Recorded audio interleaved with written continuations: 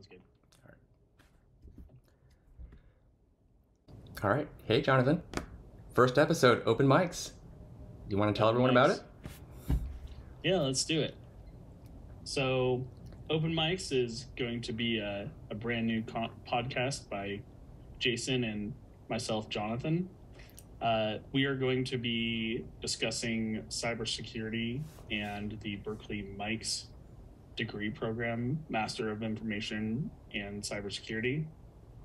We'll be interviewing lots of people who are in the program, graduated the program, our instructors of the program, and of course, we're going to talk about ourselves, which is going to be this episode.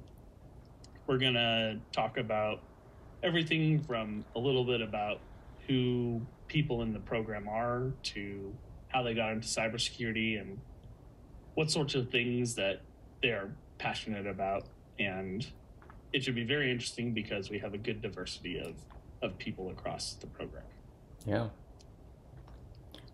So with that being said, Jason, why don't you tell us a little about yourself? Sure.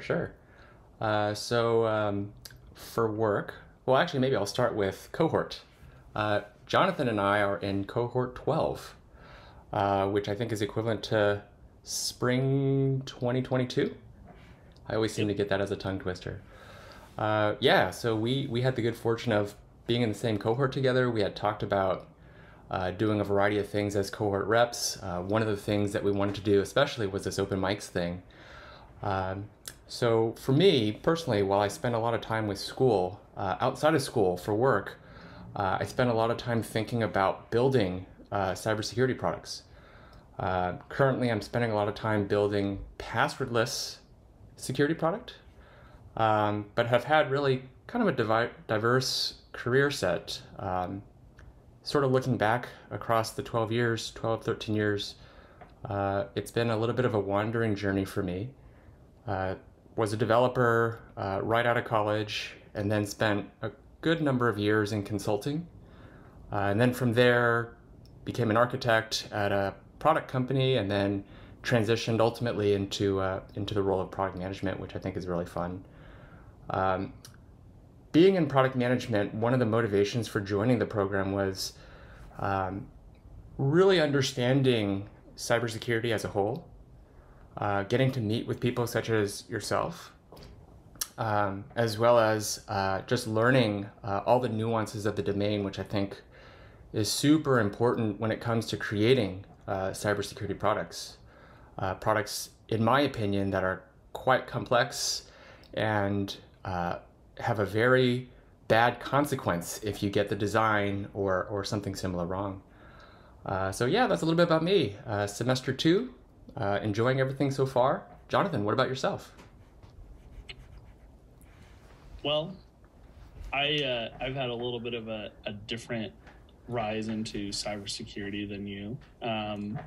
I've been in Colorado my whole life, and Colorado's job market is a little different from the Bay Area. And I also didn't start in a traditional computer science type background. I actually have a political science degree. I guess it was a double major of political science and sociology. They overlapped very nicely. Yeah. And with that, I was able to get a job working for the Arapahoe County Elections Division. Arapahoe County is part of the suburbs of the Denver metro area. And I started working there in 2016 and quickly found that I really enjoy doing that kind of work. And part of what I did for myself while I was there was I learned Python and I learned how to automate several tasks within the elections division, which was pretty cool and really beneficial. And with that, I was able to also learn some other elections things. So in 2017, Colorado started a new type of post-election audit called the risk limiting audit, which is a fancy statistical audit. Mm-hmm. And I learned all about it and was able to take that knowledge and apply for a job at Colorado Secretary of State's office. Cool. For anyone who doesn't know, the Secretary of State for states is in charge of elections in every state. So I didn't know that until I was in elections. So it's kind of weird to think about, considering that the Department of State nationally has nothing to do with elections. Yeah. But once I was at the state, I was on the voting systems team. So we certified voting systems in Colorado. We installed the software for the voting systems. Mm-hmm. We'd handle any incidents that came up. Thankfully, they're pretty few and far between. Yeah. And then we'd also run the election night reporting. So that's where you actually see unofficial results as they're coming in after 7 p.m. on election day. Mm-hmm. And then they are also the ones who run that risk limiting audit at a statewide level. The IT department for my division was very interested in the fact that I was like one of the only people there who's pretty good with computers. And so they actively recruited me over to be on their cybersecurity team. So I've been doing that for the last 2.5 years. My knowledge in what their cybersecurity team covers, being elections as well as the other functions of the office, really was beneficial for both me and the IT division. So I got into it through networking and a little bit of luck, but I think that kind of describes how a lot of people got there. Should we close down with a really cool topic of what you're most passionate about? Sure. So this is a like an IT thing that's just been on my mind for quite a while.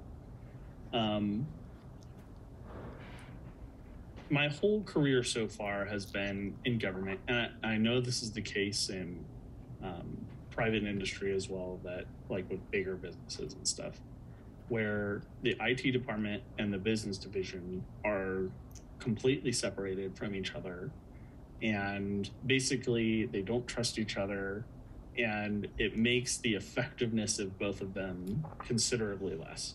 So a lot of people in business divisions are using Microsoft Excel to do complex automation, run as a database, do all this stuff that Excel is not really designed to do, and would be done way better if you use the actual tools for it. However, IT departments generally don't trust business divisions, and for good reason, to actually have access to development languages like Python or set up a database, that sort of stuff.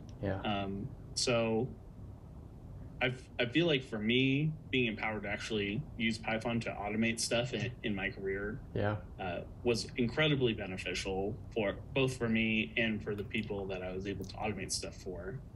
And anytime IT is asked to come in and help with this, more often than not, they don't really understand the problem as well as the person who does it every single day, right?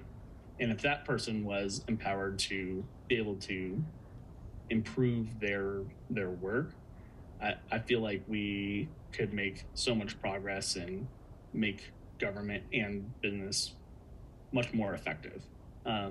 So that is a solution that is hard to solve for sure. And there's not like any really good answers, because there are some people who just let people do whatever they want, and those people get breached a lot. So you got to be really careful if you do that. But I think if you do it in the right way, it could be really cool. You know, that kind of sounds like a lot of product management. Which is very similar to what I was going to say. The creation of, and I love to use this word, useful products. Not fad, not cliche, not shelfware, but useful products. It's quite difficult, like as you mentioned, to build or implement solutions that are useful. And maybe the difficulty of it is the drive for our passion towards these two very similar things. maybe that's a good note to end off. Do you want to close it out for us? Yeah. Thanks for listening to our first episode of OpenMICS. Our future episodes will be bringing in people from our cohort to begin with, and then many cohorts and even some graduates or instructors if they would like to join us. And we're going to be asking them similar questions to what we talked about today. What do they do? How did they get there? Just a little about themselves, and maybe find out something that they're passionate about that would be cool to listen to. Yeah. So please stay tuned, and we'll be back sometime. Perfect. See you guys.